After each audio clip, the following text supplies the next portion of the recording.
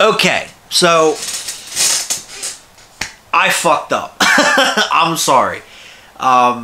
Take one of this video, I forgot to turn the microphone on. Yes, I'm a doofus. I'm an idiot. That's why the last video that I uploaded was the first take of this, and it did not have sound for the majority of the video because I'm a fucking idiot and I didn't turn the microphone on. And assumed that the internal mic was going to work, and it doesn't when you have the output plugged in with the external mic. Yeah, I know, I'm a fucking idiot.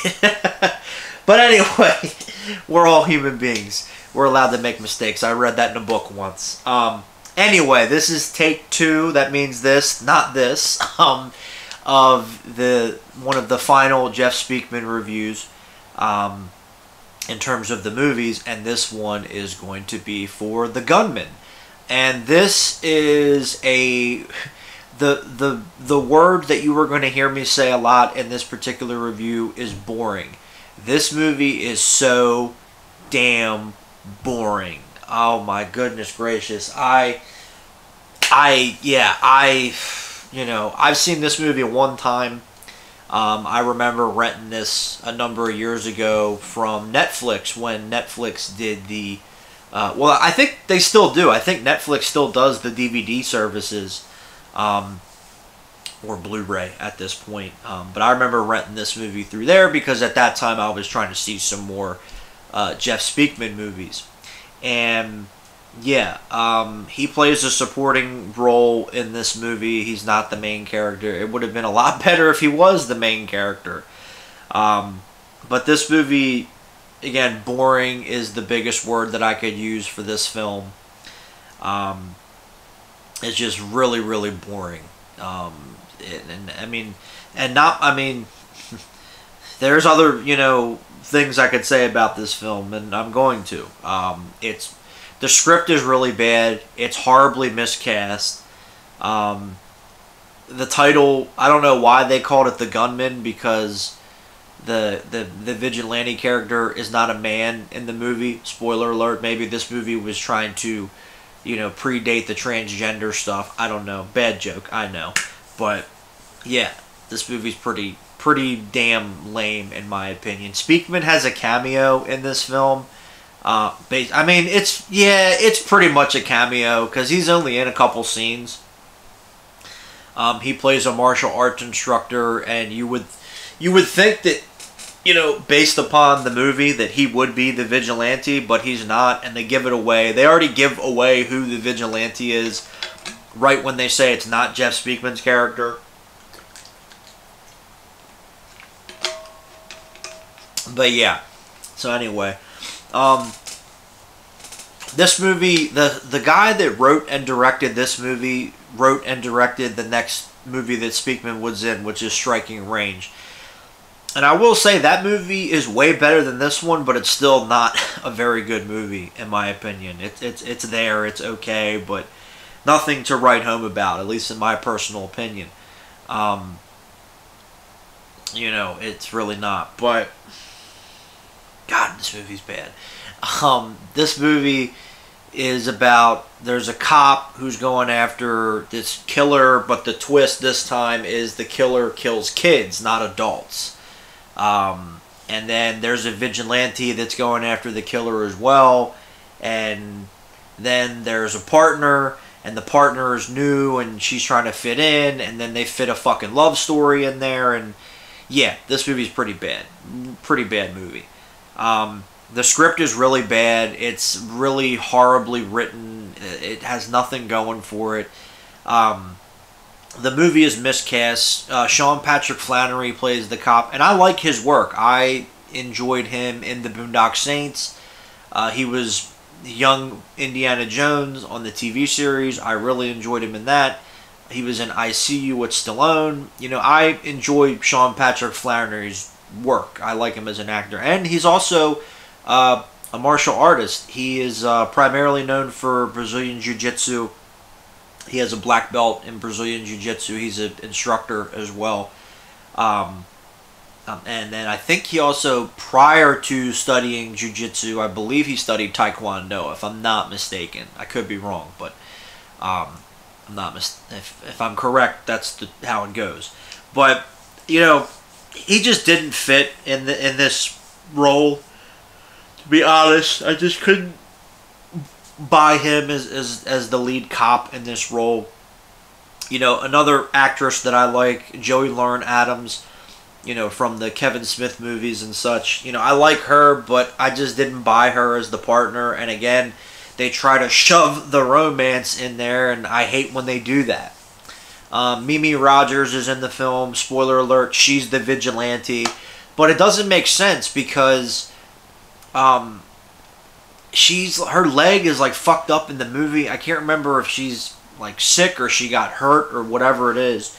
But when she's the vigilante, she's like running around and kicking and punching and jumping and doing all this crazy stuff. And I'm like, well, if her leg's bad, how can she do this? And they never explain that in the movie. They never do. The guy that played the killer, I don't even know his name, but honestly, he was forgettable. He was pretty lame, just like Michael Shaner in what movie? But The Expert, couldn't think of the name of the other Speakman movie. But this movie is really, really forgettable, to be perfectly honest. In one ear, out the other. Speakman is wasted. There's a couple scenes. The couple scenes that he is in, most of them he's teaching Kempo, which was cool. There's a scene at the end during the credits where he's doing a little demo and belt promotion, and that was pretty cool. Again, you can find that here on YouTube, that stuff. So there's really no reason for anyone to see this movie, at least in my opinion. But yeah, this movie is really lame. And the one scene that really bothered me in this film, there's a part where one of the he's not the killer, but he's one of the suspects. He's a child molester, and there's a part where he kidnaps this little girl, and they go out in the woods, and he's trying to, and I'm like, we really did not need that in any kind of movie. It doesn't matter if it's this type of movie or what else. You didn't need that in any kind of film, in my personal opinion. So that was definitely unsettling, and it's like, well, why the fuck was that kind of scene in this movie?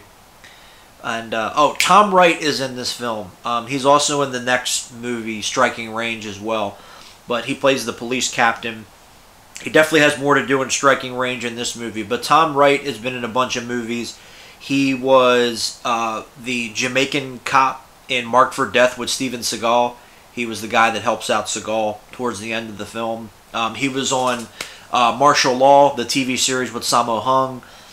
You've seen Tom Wright before. He's been in a lot of stuff over the years, a lot of movies and TV shows over the years. But yeah, he has a smaller role in this film as the police captain. But yeah, the action is really lame. It's really forgettable. The script is garbage, to be perfectly honest. The movie's miscast. It's a really, really boring, lame, forgettable movie. Again, I would rather just have had Jeff Speakman play the lead, have him be the cop, and then he just gets fed up with all this bullshit and he just goes and starts killing people and he becomes a vigilante. That would have been a way, way better movie than what we got.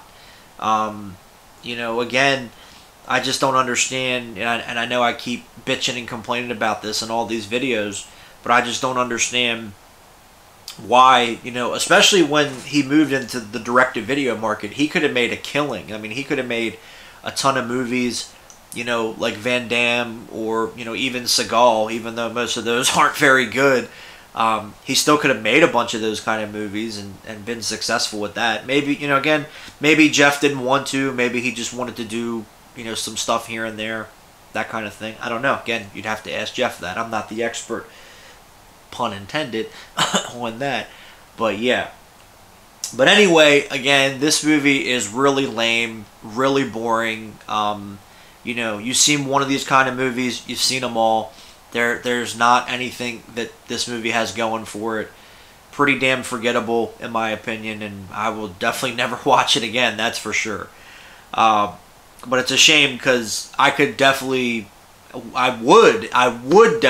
wanted to see Jeff Speakman in this kind of movie where he's a cop and then he gets fed up and becomes a vigilante. Like, that would have, again, why the fuck didn't they make that movie? That would have been a way, way better action film.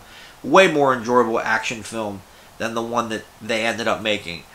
And then again, the title is very misleading because the gunman is not a man. He's a woman. She's a woman. See? Here we go. Finkel and Einhorn. Einhorn and Finkel. Anyway, that's pretty much it. There's another movie called The Gunman, which has Sean Penn. That is not a fantastic movie, but it's a way better movie than this. That's for sure. But yeah. So anyway, I want to thank everybody for watching. Hope you enjoyed this video. And next will be... the next review will be the last of the Jeff Speakman movie reviews, and that will be for Striking Range. So until then, as always, thank you guys for watching. Take care. I'll talk to you guys later. See you.